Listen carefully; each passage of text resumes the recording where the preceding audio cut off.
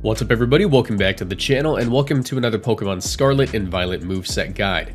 Now before we get started, I want to say that from now on, I'm just going to be covering what you guys want. I want to know what you guys want to see me give my takes on. So this one, I went into my community tab and I said, hey, you know, what are we going to cover today?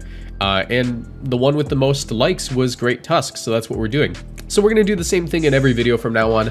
Go ahead, comment down below the Pokemon you want me to cover in a moveset guide tomorrow, and I'll go ahead and do that. But yeah, let's get into it. Obviously, you know, the one with the most likes is the one that's going to win, just so you know.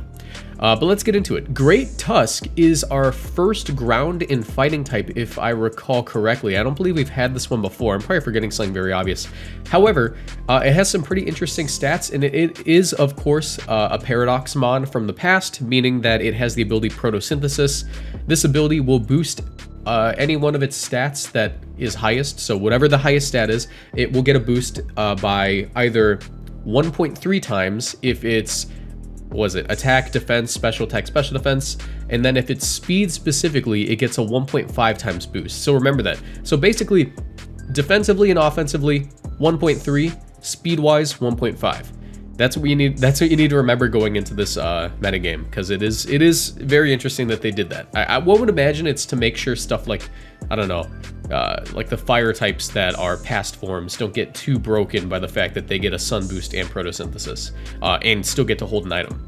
But this guy's pretty interesting. I think he's pretty middle of the road, but leaning more towards good. Stat-wise, he's got 115 HP, 131 attack, 131 defense, 53 special attack, 53 special defense, and 87 speed. Yeah, I mean, like, that 131 attack is really strong. It's a little bit higher than Urshifu, actually. So this thing's close combat is marginally stronger, which will allow it to just absolutely annihilate things if you get that photosynthesis boost, allowing yourself to get that little 1.3 times multiplier. However, that speed isn't awful either. 87, while in previous games might have been like just completely unusable. In this game, it's a little bit slower than Sword and Shield, at least towards the end of Sword and Shield, because we no longer have to deal with Tapu Koko, we no longer have to deal with Calyrex Shadow Rider. The fastest things in the metagame are going to be Fluttermane, I think it's Chin Pao, and Dragapult. Those are like the three big guys. Oh, and also Iron Bundle. But yeah, for the most part, you can actually get away with this thing pretty easily. The first set that I got for you guys is actually going to be making up for that pretty lackluster special defense stat while still being fairly offensive.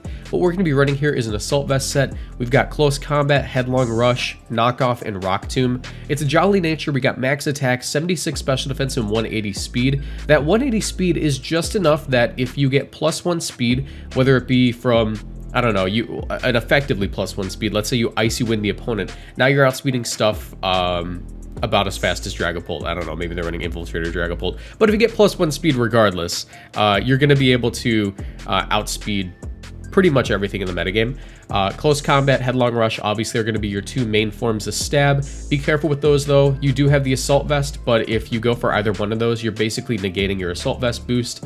Knockoff is just a generally good move. Like, it's surprising how many good things get Knockoff this gen. That's how you're going to be hitting Ghost types, Psychic types. Like, if you see an Oranguru, which is actually not a bad Trick Room setter this gen, just smack it with a Knockoff and you'll get rid of like a Mental Herb, and then you can follow up with a Taunt or maybe just KO it. The final move is going to be Rock Tomb. Like I said, that speed stat isn't that bad, so if we hit this speed tier with Rock Tomb, we're going to be able to slow pretty much everything down. Let's say you're facing an opposing Fluttermane. Well, you know, you can go ahead and just go for the Rock Tomb into it, and then the next turn you can follow up with a Headlong Rush, and that should KO. Like, that duo will do it. Obviously, you have to be careful if they're like running, I don't know, Terra Fairy Moonblast. You're gonna regret that. But yeah, that's the first moveset. The next one is a Clear Amulet set. It's the exact same EV spread. However, we changed up some moves in the item. So obviously the Clear Amulet is going to make you immune to Intimidate, Icy Wind, any drops. And because of that, we've actually dropped our Rock type move for the move Bulk Up. Once again, that speed stat isn't bad. You can still be like a fat Pokemon while outspeeding most of the metagame. So if you're able to go for like a fake out into a bulk up, now this thing is really dangerous. That photosynthesis boost, if you're in the sun, not only is it going to protect you from water type moves a little bit better, but you're going to get a life orb boost on top of that 1.5. Your close combats are going to start one-shotting things. Your earthquakes will start one-shotting things. The reason I actually ran earthquake on this set instead of headlong rush, you can run it if you want, is because I didn't want to double down on things that would lower your defense stat as soon as you use it, but you could run headlong rush anyways.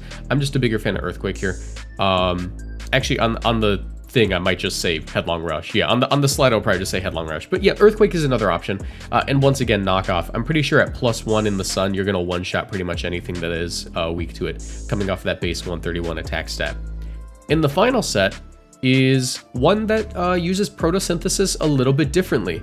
We're actually gonna be running leftovers, knockoff, body press, earthquake, taunt, photosynthesis with a careful nature, 132 HP, 4 attack, 116 defense, max special defense, and 4 speed. That 4 speed there will hit you a 108 as your actual number, which is 1 point faster than the Pokemon who are trying to outspeed Dragapult at +2, which is 107. And the bulk is mainly dumped into special defense because that's going to allow you to always eat whatever move you need to from, I believe, non-Terra, what's it called? Non-Terra Flutter Mane, because Flutter Mane is very dangerous.